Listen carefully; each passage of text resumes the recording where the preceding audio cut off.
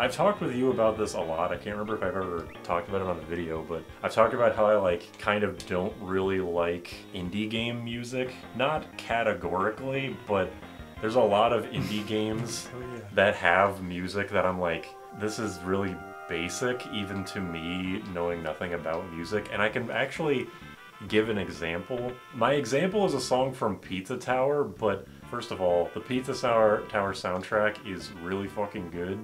Everybody already knows this.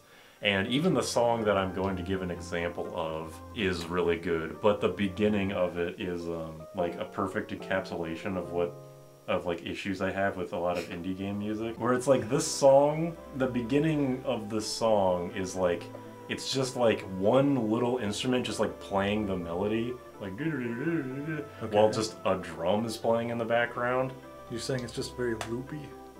It's not very... The background is just loop patterns, but then there's a melody on top of it? Yeah, I guess. I mean, really, I just think of it as the song is just like boring at the beginning. I guess you could call it loopy. I mean, again, the song overall is really good because it slowly adds instruments over the course of the song. It's just like, I made a melody and I didn't really evolve the song beyond that, pretty much. I don't know, there's probably somebody out there that'll have an issue with me saying that, which is, fair enough. You know what's interesting is I just slipped through time. Goodbye. Slip on through the other time. This is the place. This is where on my channel Bart's Goes to Jail takes place this time. It is, yeah. I think about like indie game music myself sometimes, and that the music that indie game music is inspired by, the old days, 90s shit, like all that music, video game music. When you look at, not necessarily 90s, but just older times. Yeah. You look at like what their inspirations were. Like Nobuo Uematsu, I think one of his inspirations was like Electric Light Orchestra, like a progressive rock band from the 70s. They have like very varied musical inspirations because they're, they like music. They listen to lots of different music. Even the composer from Disgaea, one of his biggest inspirations, he said, is Claude Debussy. Which was like, wow, damn, that's random as hell. So what's interesting is those composers were inspired by lots of different, music people from history. But I feel like some indie game composers that maybe exhibit these symptoms you're talking about, they're purely only inspired by video game music. Yes. And they don't have as wide of a breadth, so they're like, well, what is video game music? It's melodies on drums. That needn't be construed to say like music that's like primarily melodic always exhibits that, because if it did, then we wouldn't give a fuck about the original video game music in general. I mean, listen to old classic Mega Man music on the NES. It's like people who composed that were very keenly, like technically aware of how music worked, and were able to make it very melodic using the 4 sound channels. Like, very resourceful with the harmonies and stuff, and it sounds good because there's a lot of finesse to it. So it's sort of like the opposite now. They use the same limitations, but they don't really understand why they're using them. I actually think that there is a lack of limitation in a way. Well, yeah, that too. They try to imitate the limitations while at the same time lacking them. Banjo-Tooie was not the first... Oh, by the way, don't cast magic on this guy because he has innate reflect. Okay, I didn't know that was fucking possible. I didn't know it could reflect the ancient... Thanks for fucking proving it to me. I believed you. This dragon's pose kind of reminds me of that dog, weird dog with the Mario World credits music. Even the video is just called Dog. Yooka-Laylee was not a great game because there was no limitations in place, but a big comparison point I see to it is Banjo-Tooie, because made by generally the same people, and they're both extremely overly big 3D platformer like collectathon games. But Yooka-Laylee had no restrictions in its development at all, but Banjo-Tooie was at least limited by the N64, and it was like the game itself feels like it was motivated to show you, like, look how big we can make an N64 game. There's limitations, but they're trying to, they're using the limitations in a way to say, look at what you can do with, kind of limited technology at the time. But Yooka-Laylee is just balls out, just bullshit all the time, just everything's way too big and the level design is just not great. And you know, Some you of the can level design- apply that to music, like indie game music too, I guess is what I'm trying to say. Yeah.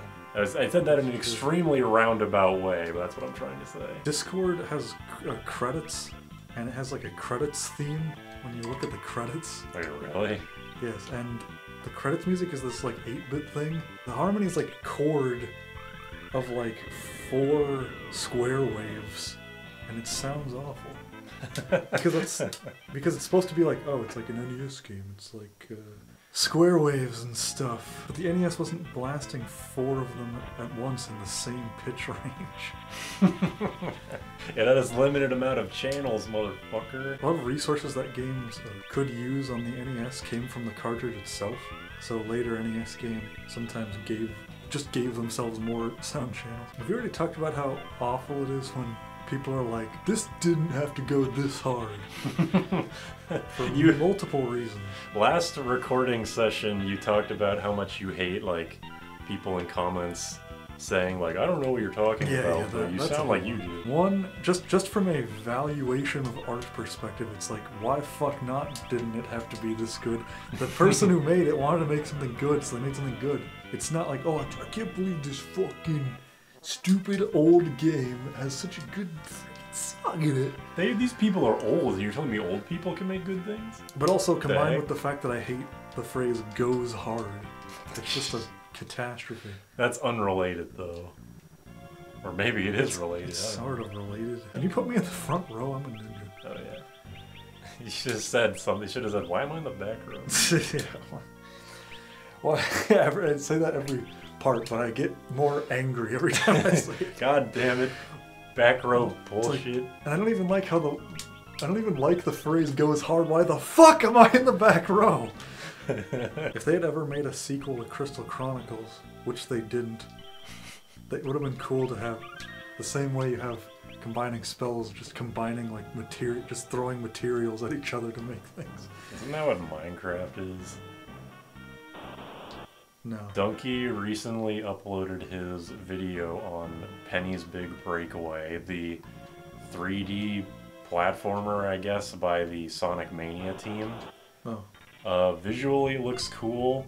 It definitely, we were complaining about, like, the use of the word movement in games, like, or in, like, that people use, like, oh, his movement is so good.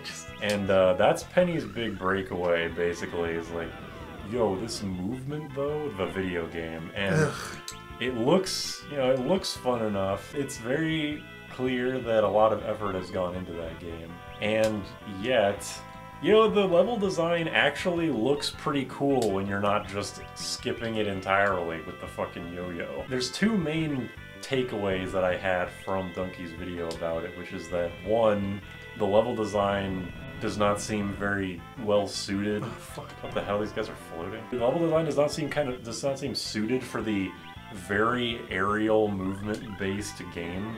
And 2, there's a combo meter, like, that's taking up 1/3 of the screen at all times. That's strange. And doing literally anything increases the combo. It's like, Donkey got like 100 combo in like a minute. And it really makes me appreciate stuff like Devil May Cry or Pizza Tower, where it's obvious to me that they put a lot of thought into the combo system and like keeping up your combo and stuff. And Penny's Big Breakaway, it just seems like you jumped here, have an extension on your combo, and I don't even know. And like your points are so high by the end of the level, I don't even really know what to make of the score that you get. It just struck me as like, in Pizza Tower, the idea of keeping one combo through the entire level to get the maximum rank was actually a decision that the devs made like pretty far on into development, and you can definitely feel that with how deliberate you have to be to maintain your combo. So it's weird that a game made by the Sonic Mania people is so non-deliberate about it. They knew what people liked about classic Sonic level design, but they don't seem to understand what makes a good combo system. I mean, the fact that there's a combo system in a 3D platformer in the first place is kind of weird, but I'm not gonna I'm not gonna dismiss that. I can't really say anything else without repeating myself. It just... I mean, I can say again that the combo thing doesn't need to take up literally 1/3 of the screen. It is kind of easy to tell when some kind of decision in a game wasn't extremely deliberate. They were just like, people would think this is fun. It's like how Pal World is just the amalgamation of every popular AAA game in the past 10 years. Yeah. Although, I mean, Penny's Big Breakaway is not that bad. I think they just took a couple things that they like and just kind of put them in the game. Also, apparently, it actually has a surprisingly high amount of negative reviews on Steam, which I was surprised about. A couple of them mentioned the fact that the ledge grab doesn't work, and it actually failed to work quite a few times in Donkey's video, and I was like, how the fuck does the ledge grab work? Because like, sometimes the yo-yo will just like go up to the ledge, and then he'll just fall to his death anyway. For the record, I enjoyed the video. It's just my takeaway of Penny's Big Breakaway specifically, although it's really that game specifically is kind of where I was like, this game is not at all what I thought it would be. You know that game, Ultra Kill? I know the Kiwis been playing it a lot. I'm only vaguely aware of it. I really don't know anything about it. I don't know much about it, but I was watching Kiwi play, and the game is nonsense when you don't know what's going on. The way that I see people describe it makes it seem like it's ADHD, the video game. Honestly, I don't know. Like that's what Pal World looked like to me. Pal World is like so many things that are going on at once, and there's no time to breathe because they just want you to constantly be like stimulated. Yeah, it's a very cynical way of looking at it, but you're definitely right. Sometimes when games have like pauses, little, processes that take time, if you like use a mod that takes all those things away, you realize, wow. Like, okay, in Monster Hunter, when you like are crafting stuff, there's little pauses in between when you're doing things. Like you press the buttons like do created the thing. If you were to like add a mod to the game that made everything as like frame one, as soon as you press it, like gave you the thing, you realize like, oh, this is actually not as satisfying. In hindsight, I've kind of grown to appreciate Animal Crossing in the way that it wastes your time. Like whenever you go talk to Tom Nook to sell shit and he just doesn't shut the fuck up. Or like when you give fish or bugs to Blathers and he just, again, doesn't shut the hell up. He tells you about whatever you give him. And getting rid of the inconvenience kind of misses the point somewhat. That's not always true as well. Like, for example, you pick up a bomb and Ocarina of Time and it explains how to use bombs. Like, well, yes, that sort of thing. That's too far in the other direction. Because I've been playing a shitload of Disgaea. Every time you go to a shop and they're like, welcome to the shop! And then you can use the shop. This isn't exactly what he meant, but in a Matthew Matosas video, he says that people think they don't want inconvenience, but they really do. Like you said, that's not it's a really true, basic 100%. But yeah, it's not 100% true all the time. Like games should not be full of like no pauses or full of all pausing. For example, I still think, even though I love Stranger of Paradise, the hold a button to do anything in that game that every other AAA game has is stupid as fuck. I started off by saying Stranger of Paradise because I wanted to complain about the select button, but just any game that does that is on my shit list. Sometimes if you get rid of all the downtime, you're just left with nothing. I've actually been, because I've been specifically recording all these Pokemon playthroughs with people, and I have the animations on just as some kind of visual stimulus. Yeah. And even though all the animations are extremely repetitive, especially because I'm only using one Pokemon that can have 4 moves at once, I actually enjoy it more than I thought I would. I think that's part of why I always make fun of the fast forward button in Final Fantasy XII. Because I'm like, well then, if you didn't actually want the fucking slowness, why is it there? I do agree with you on that, and that game is slow, and I'm sure many people do appreciate the speed up, but I actually really like playing it without the speed up, just because it gives a much greater scope of how fucking big the world is. Some people would just call it, like, tedious. Yeah, that's a good example of valuable slowness, is like, when it takes a while to get from point A to point B, you actually feel like you're having an adventure. I could actually Like- use that as like a thing against MapleStory. Like, you Yeah. can say whatever about I was about MapleStory. to Like, say. it's an MMO and it's got a bunch of fucking problems. This doesn't apply to MapleStory anymore because the game is just given in. Everything needs to be instant gratification. But pre-Big Bang MapleStory, as tedious as it was, really did give me a greater appreciation for the world because of how tedious it was to trek everywhere. Oh god, that's not really. If you wanted to get around, you either need to spend money or spend a resource. Time being one of your resources. Time, yes, exactly. And like I actually really liked the ships that everyone would travel in. You had to travel in like real time. I loved that. I honestly do like the idea of that because it accomplishes both the world feeling. It accomplishes both the world feels big and also the world feels like it's something. Like you're part of a world that's moving, not at you like. Not you're just playing a video game. Not at your own pace. Like the world is going and you're just part of it. Chocob, fat chocobo. Chocobo kick.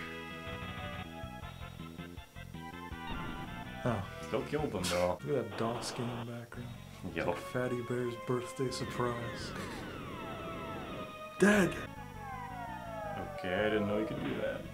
How long does that last? Forever, but I'm gonna haste us once I get her back up. Okay, die. Now we just have to not physically attack him. Also, apparently they buffed the gold hairpin in Pixel Remaster because in this game it's halved rounding up. In Pixel Remaster it's halved rounding down. What? Sorry, I saw a fight and I forgot you were using the healing staff. No, it's fight and white at the same time. Oh my Don't god. you get it? You are there. You are him. You are there. You are there. Yeah, You are here. There's another italicized thing you can put on there. You are there. And there is capitalized. Like a Parappa the Rapper subtitle. I also think that the Pixel Remaster, because the scrolls in this game are the throw scrolls are based off your magic stat. I think they aren't anymore in Pixel Remaster because both a monk and a summoner throw the scrolls for the same damage. Come on. Chocobo shows up and gets sucked into Atomos. Like, no! Well, now I only summon Fat Chocobo, at least. Fat Chocobo just fucking bounce itself into the void. In Disgaea, you can turn off animations, but things still take time and you still have to like move around. Because if those weren't still present, the game would literally be nothing. But, however, the ultimate shoes do just make you teleport straight to But location. you only get those for being boss as fuck, so it makes sense.